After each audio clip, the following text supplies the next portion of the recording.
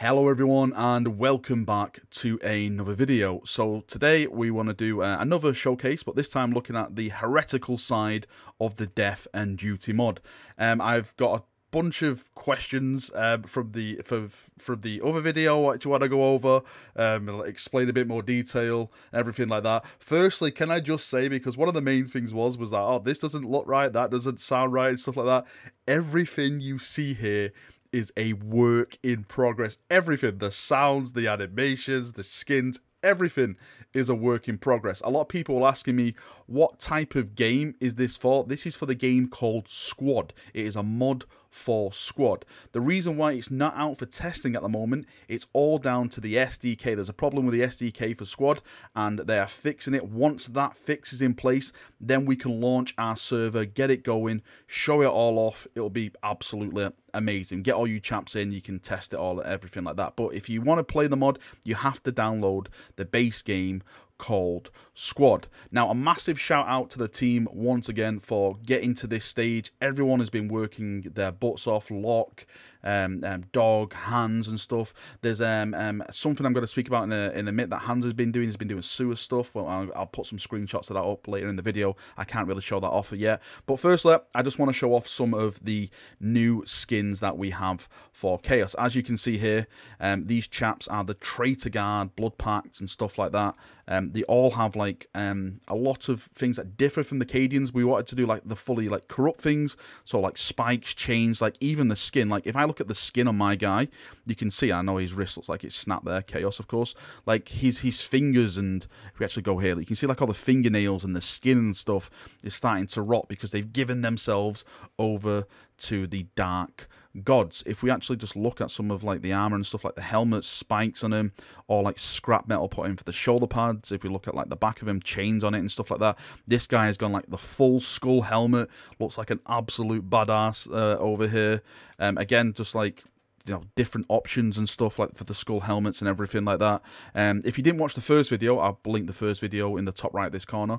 And as I mentioned, when you spawn in this game, it will just randomly spawn you with a skin. So everyone is different. We don't want everyone to like look the same in the game. So hopefully, like when you are moving with your squad, engaging, everyone will have their own little personality when it comes to their player model, so you can identify your friends and stuff like that on the battlefield. These guys are equipped with the loyalist guns at the moment. I know, sorry about that. But if you come over here, we can actually show you some of the new weapons. So this is the last pistol for Chaos. If I just fire it real quickly. Over there, the binoculars for Chaos.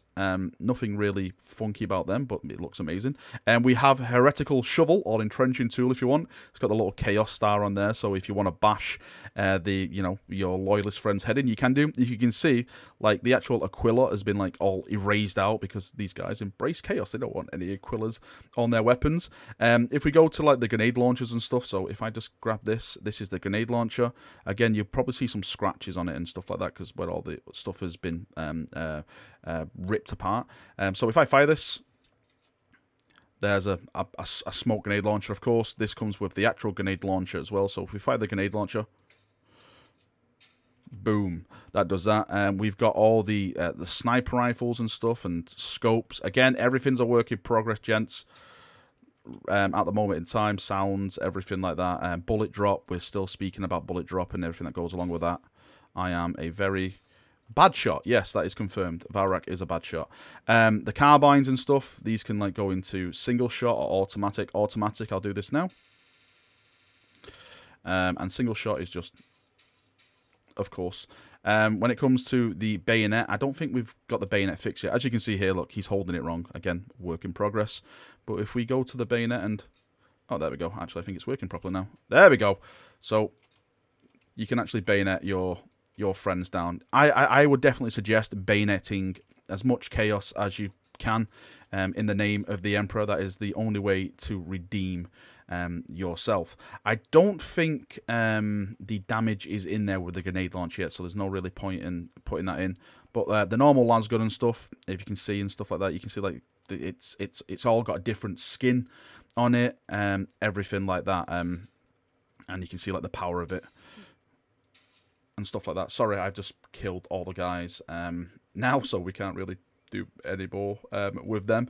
Now, some of the questions I've been getting is that, of course, when is the release of this mod? I've kind of answered that already. It's when the SDK comes up. When the SDK happens, what I'm going to be doing, I'm going to be purchasing a test server. On that test server then, we're going to have the maximum number of players, which is 80 players, but that should be going up to 100 players, I've heard.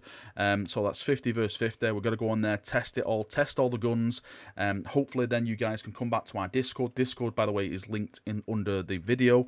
You can give it your feedback and stuff, and we can go on and we can build the mod from there. I see a lot of people saying, what about, this faction, that faction, Space Marines, different guard regiments. I mentioned in the previous video, that is the plan. That is something that we definitely want to do. But at this moment in time, we're just starting small. We've only got a small team, and we don't want to like overuse ourselves and stuff like that. We don't like be promising the world when we can only do a little bit. So we're going to start small, just the traitor guard, normal guard, and then we'll just build on that. Maybe like, big patches and stuff where like it could be Tau, Space Marines, anything like that. But as I said, it was just a small team at the moment. This is not funded at all. This is just us as fans. That's what it's a mod by fans for the fans.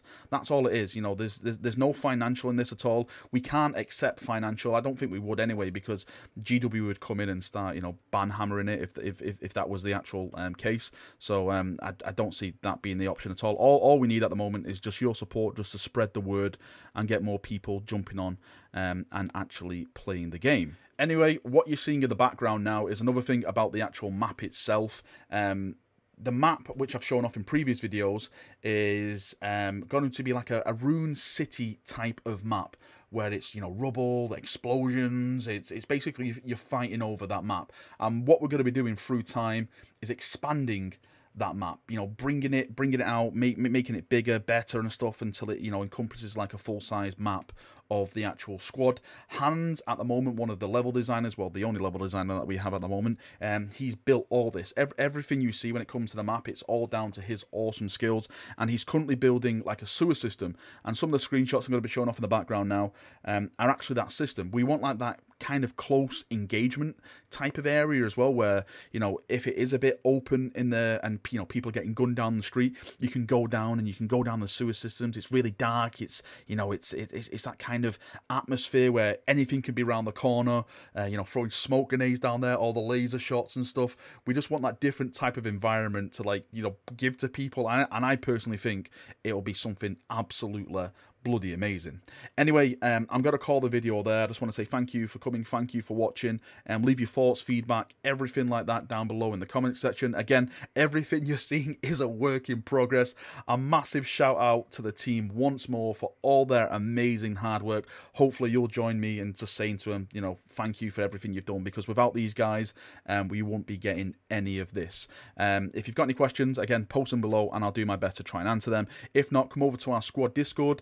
It is in the description. Sorry, it's linked in the description of this video. It's the Death and Duty mod Discord, and post over there and come and meet the rest of the community who are already waiting for this mod. Right, that's enough rambling for me. Thank you for coming. Thank you for watching. See you now. Have a great day, and bye bye.